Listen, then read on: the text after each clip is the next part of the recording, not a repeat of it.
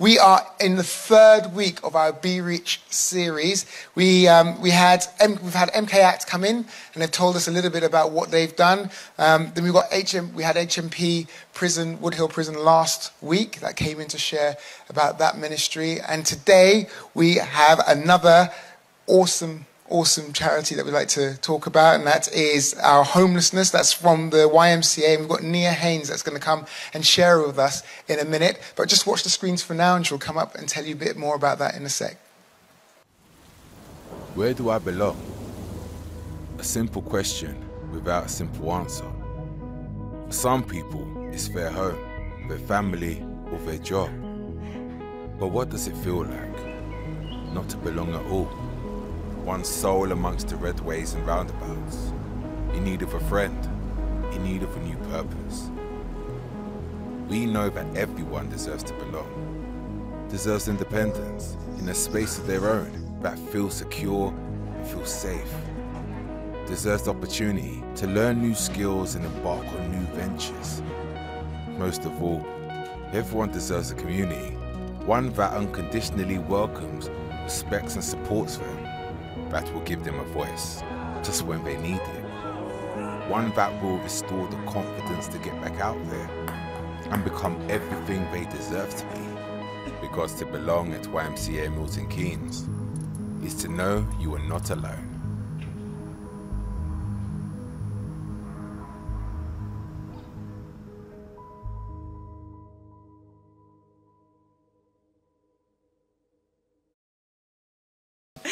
Hi, I'm Nia. I work for Ymca Milton Keynes. I've been there about a year.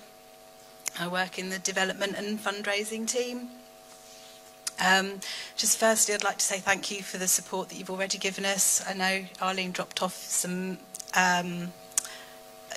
toiletry packs for Christmas, which was amazing. They're used for our residents in supported living, who quite often arrive without very much at all. So to be able to give shampoo, toiletries, toothpaste, toothbrushes is hugely appreciated. Thank you.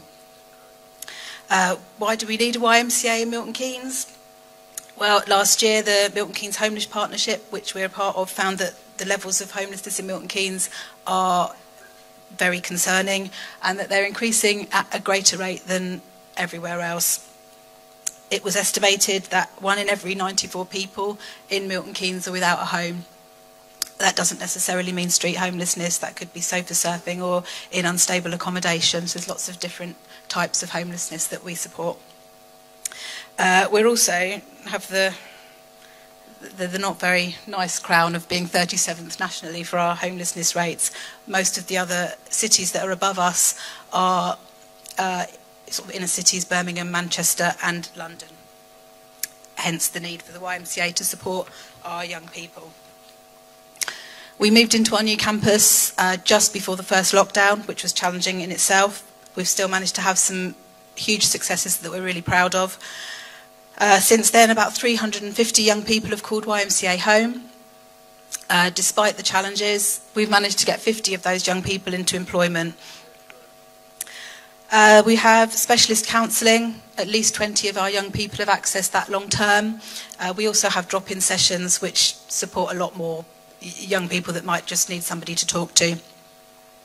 We run activity sessions. They are physical or therapeutic, so it might be craft sessions, it could be football, it could be yoga. They go on every day and at least 100 of our residents access these regularly. It's just an additional level of support for people and it provides purpose to a day. We've got 28 businesses in Milton Keynes, new businesses in fact, that have partnered up with us that offer their own support for employment, apprenticeships, volunteering, which is amazing. And just our need is there. We've currently got 50 people waiting, 50 young people waiting to come in to do a meet and greet, which is the sort of initial stage before you're offered a home to see how we can help or if we're the right place for you. Lastly, just moving forward, things that we always need: bedding, toiletries, kitchen essentials. We like people come with nothing. Our young people turn up with nothing. We like to provide them with toothpaste, toothbrush, as I've already said, plate, a mug, a glass, cutlery, things that make people feel valued. And as far as volunteering, our volunteering isn't quite up and ready to go yet, but from about May we will be looking for people to come and help in supported, serve, cook and deliver meals to our young people who, there's 30 residents in supported and they have an evening meal in our cafe every evening. Thank you very much.